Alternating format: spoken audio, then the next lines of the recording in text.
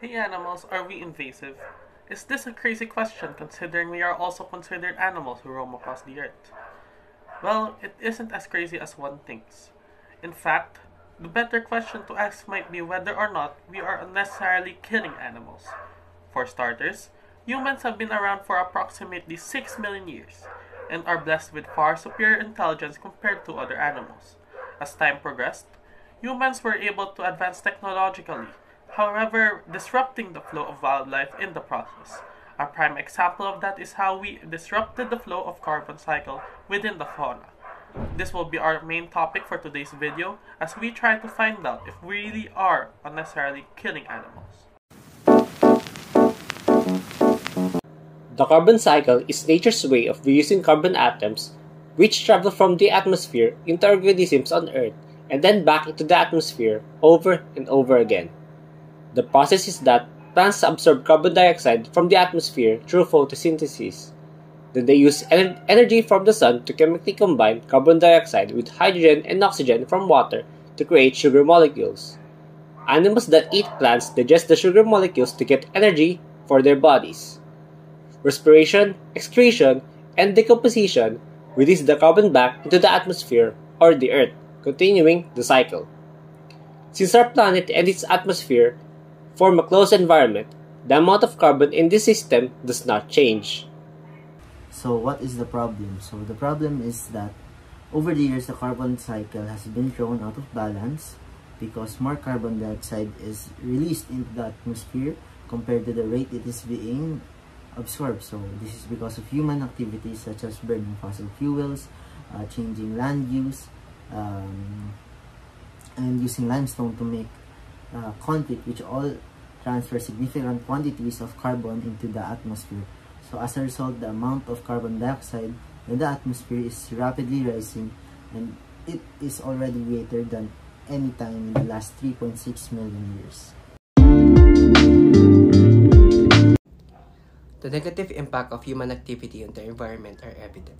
It is undeniable that we have contributed significantly to its downfall. As the 21st century progresses, we have altered the world in unpredicted ways. At least 70% of our environment has changed. Our actions had long-lasting consequences that will be challenging to overturn. And that's all because of our ignorance and apathy. We take more space on Earth. We pollute their habitats. We illegally hunt and kill animals. We introduce exotic species into habitats. All of these activities deprive animals of resources.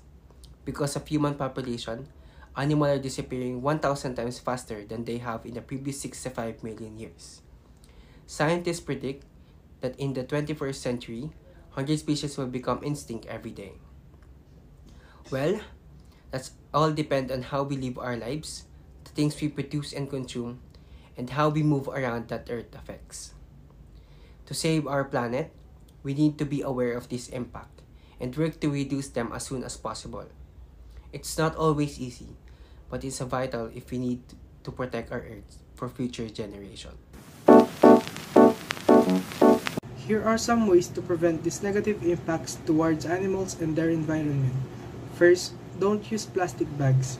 Plastic bags are the significant threats to marine life since they take up to 8,000 years to decompose. Second, reduce your use of electronics. Unplugging or turning off your electronics at the wall can save a lot of electricity. Third, reduce carbon emission. Carbon emissions are the discharge of carbon dioxide, a greenhouse gas that enters the atmosphere as a result of human activities such as deforestation, electric use, and industrial manufacture. Lastly, leave only your footprints behind. By simply following this, our planet would be litter-free, more environmentally friendly, and healthier.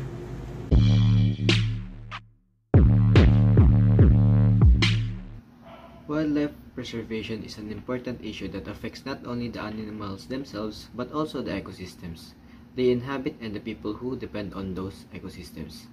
There are many ways that individuals and communities can help preserve wildlife, including supporting conservation organizations such as the World Wildlife Fund and the Nature Conservancy work to protect endangered species and their habitats.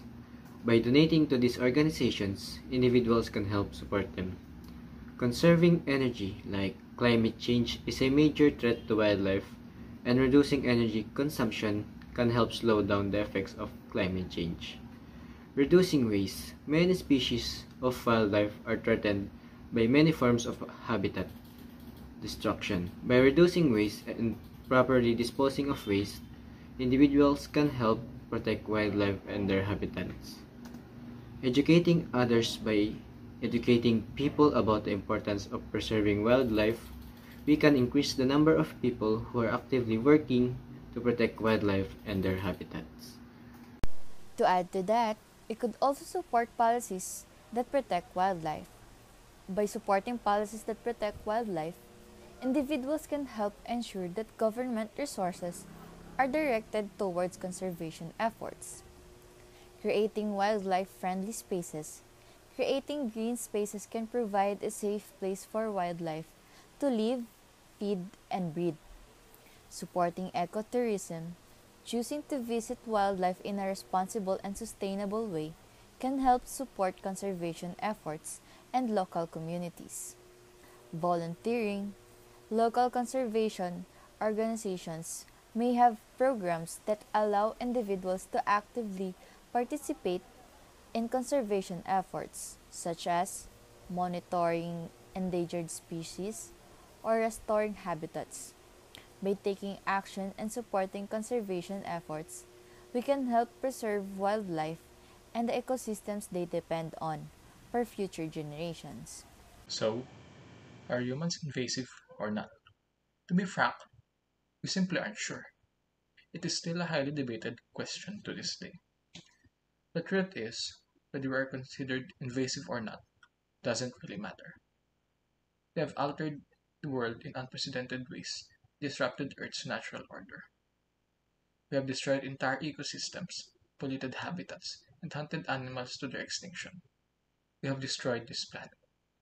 But it's not too late yet. We can still fix our mistakes. It all starts with every individual uniting for a cause. It all starts with you.